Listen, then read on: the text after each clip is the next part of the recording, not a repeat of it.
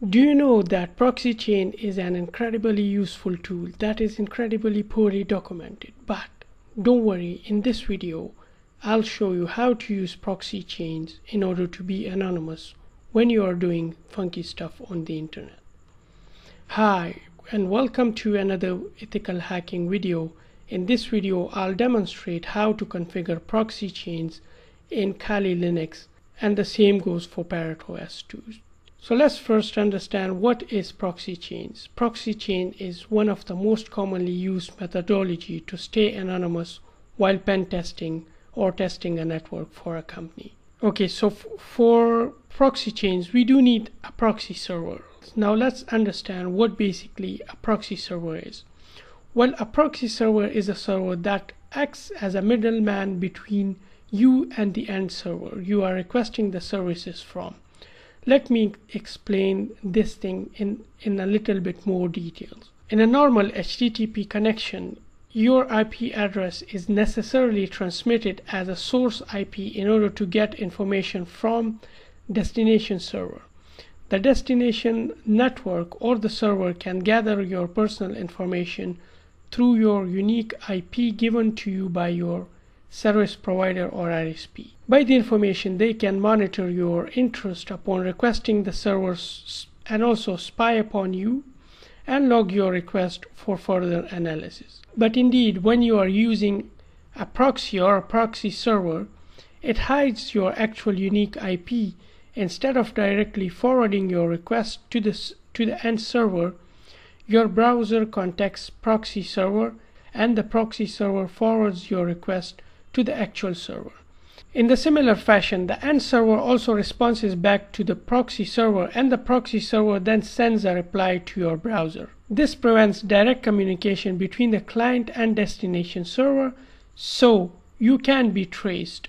If anyone wants to trace you with the end server logs, they can only trace the logs of the proxy server if it stores, otherwise it won't.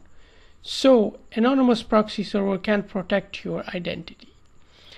Now that we know a little bit about proxy and proxy servers, let's look at what's the difference between proxy server and the proxy chains. Well, proxy servers is actually an HTTP proxy, which will basically anonymize HTTP connection or web connections or the things that we do on the internet or we do in our browser. Whereas proxy chain or SOCKS proxy anonymize socket connections operating at an application level. That means proxy chains anonymize all the things that you are doing now. Let's see how to configure proxy chains in Kali Linux. In order to configure proxy chains in Kali Linux, I'll come over to my Kali machine and open up the terminal. Once the terminal gets open, I'll write in nano /etc/proxychains.conf, and once I write that, it will open up the proxy chains configuration files.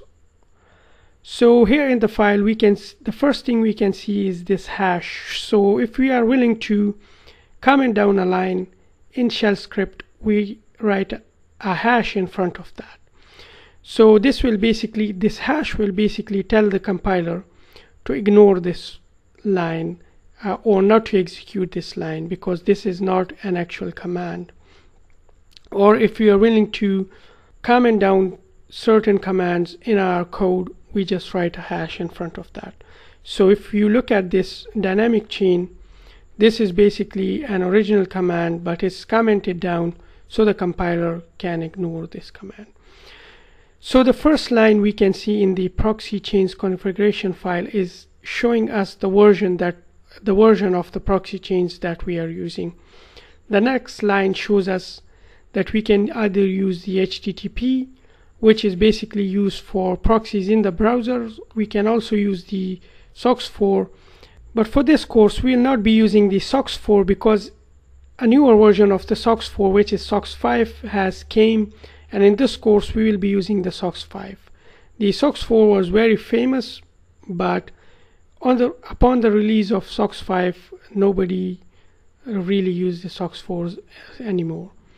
Coming a little bit more down towards the dynamic chains, there are three different types of proxy chains that we can use. The first one is the dynamic chain, the second one is the strict proxy, and the third one is the random chain. Right now on my machine, the strict proxy chain is activated, but I can also use the random chain and the dynamic chain as well. So let's understand what's the difference between dynamic chain, strict chain, and random chain. The first thing you need to know is that these are all three types of proxy chains that can be used in Kali Linux or in pen testing in general. Well, the dynamic chain means that it is a dynamic chain in which it doesn't really matter that if a proxy in the chain is up or down, as long as at least one proxy is up, it will work. So that's why it's called the dynamic chain, because it is dynamic. It can switch from one proxy to another, and as long as at least one proxy is active, it will work. In the strict chain, the story is different. In the strict chain, all of the proxies must be active, then the connection will work. So in the dynamic chain, there is very much less chance of disconnecting the connection, while in the strict chain, at least one proxy is if at least one proxy is down, the whole connection would be down. So in order for a strict chain to work in a proxy, all of the proxies must be up. So this is a big difference between dynamic and strict chain. The third one is the random. This is the worst proxy chain. Nobody really should use this, because this basically use your system IP or your system IP address, which can be traced. So leave the random chain right now because it's useless. We will talk about this dynamic and strict chain in very great details in the next video. In the next video, I'll explain with a practical example how you can use dynamic chain, strict chain, and random chain. And we will also talk about this proxy DNS, which is used, which would prevent DNS leaking. Basically, if you go to a domain, specifically if you visit YouTube and this proxy DNS is not active, although you have activated the proxy chains, but still the website would know that where you are and you are using proxy chains for manipulating the IP addresses. So they will know. That's why we need to activate this proxy chain, this proxy DNS as well. So in the next video, we'll talk about a practical example of how to use these proxy chains. I will literally go and dig into this code in the next video, but for this video I just wanted to explain the theoretical part of the proxy chains, which I hope we do understand by now, that random proxy chain uses our own IP and it's useless. We don't have to use that. Strict proxy chain is the proxy chain in which all of the proxies must be active at a time, then the connection would work, and the connection disconnectivity chance is very much high in the strict chain. In the dynamic chain, the story is completely different.